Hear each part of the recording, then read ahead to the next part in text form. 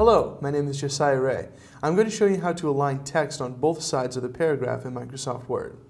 So here I am inside of Word. I've got this sort of massive chunk of random text that I've generated, and you can tell that it's aligned along the left side, where the right side is a little bit ragged as the words break and go to the next line.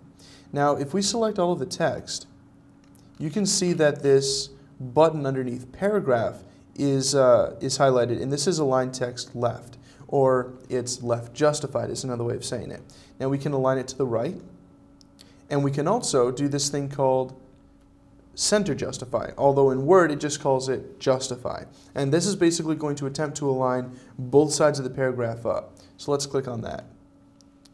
And you can see that it does indeed do that, and both sides are lined up, although we get a few little ends here that are just kind of the end of sentences hanging off.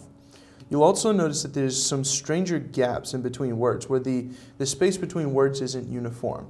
And that's something that you see a lot in newspapers as well, as they center justify the columns. So that's how you center justify text inside of Microsoft Word. If you've got any other questions, please contact me at josiah@jraystudios.com. I'm Josiah Rea.